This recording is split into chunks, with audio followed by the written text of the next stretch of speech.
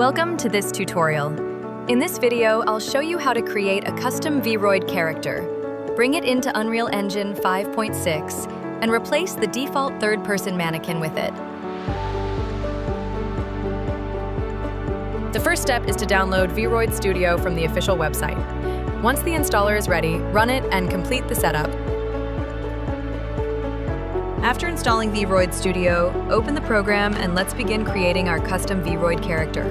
When you open the program, you'll see some sample characters included. Here are the sample models you can use right away, or you can start from scratch and create your own character. For this tutorial, I selected the female template as a base. From there, I customized the character by changing her eyes, hairstyle, and clothing to create a unique look. Once I was satisfied, I exported the model as a VRM file.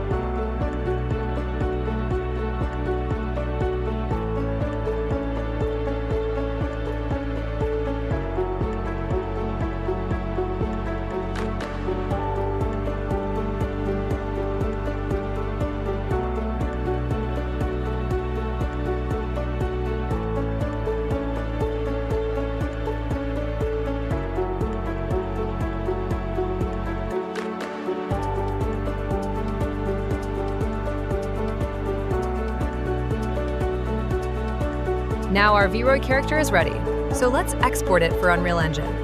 Click the Export button. Leave all the settings as default, and in the VRM settings, type an avatar name and creator name. For example, I named the avatar Emma, and for creator, I wrote Metaverse Marvels. Then click Export. After exporting the VRM file, open Unreal Engine 5.6 and create a new project using the third-person template with maximum quality and desktop platform. Name it whatever you like. I called mine VRM_P.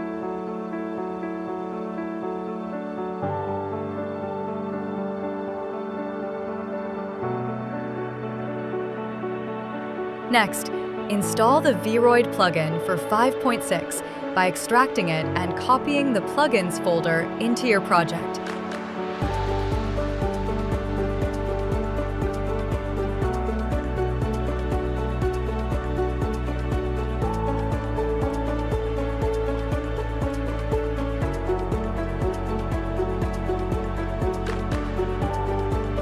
Then restart the editor.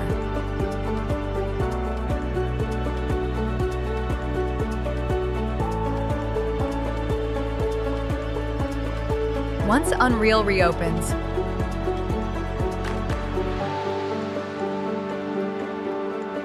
go to Plugins, search for VRM, and make sure it's enabled. Now, let's import the VRoid character we created earlier. Create a new folder. I named mine VRoid_C, then import the exported VRM file.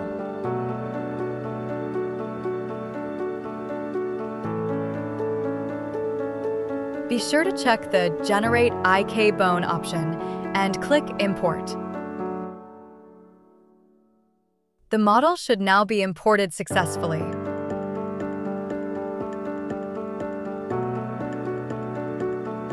Open the RTG_Emma skeleton to confirm the rig and animations, and you'll see that everything is working properly. Now let's set Emma as the playable game character.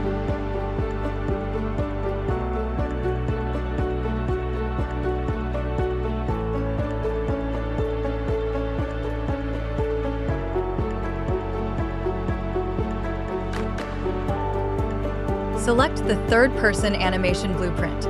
Click Retarget Animations and choose Emma's skeleton as the target. Uncheck Auto-Generated Retargeter and instead, select the retarget asset for RTG_Emma.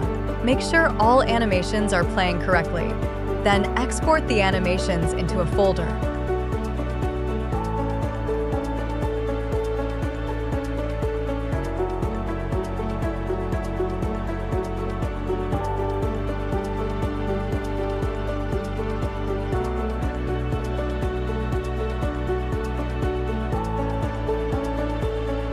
You'll see the new animation blueprint and all the animations exported successfully.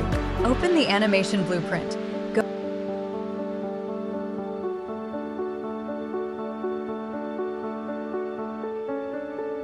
Go to the third-person character and assign Emma's skeletal mesh. Make sure the correct animation blueprint is selected, then save everything. Now press play, and Emma appears as the game character, running with all animations working. Finally, let's add eye blinking to make the character more lifelike. Open Emma's skeletal mesh and check the Morph Targets tab. Here you'll find different morphs. I located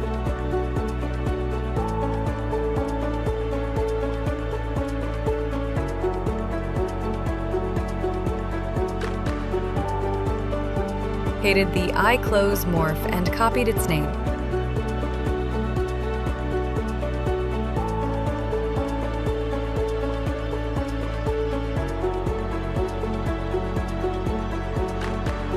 In the third-person character blueprint, add an Event Begin Play node. Drag in the skeletal mesh and create a Set Morph Target node. Paste the morph target name for eye close.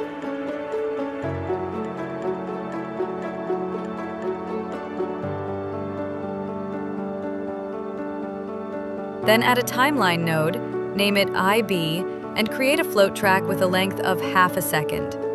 Add 3 keyframes, at time 0 with value 1, at times 0.25 with value 1, and at times 0.5 with value 1.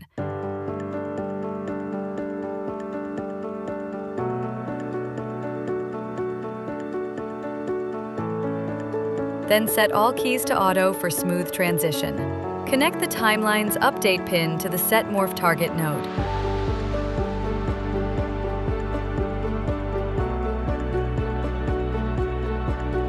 Then add a delay node set to 2 seconds so the blink repeats at intervals.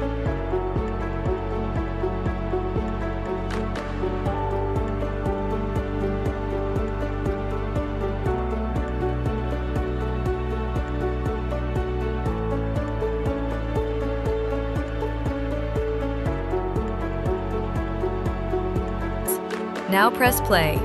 At first it didn't work because the morph target was connected to finished instead of update. But after fixing that, the eye blinking works perfectly.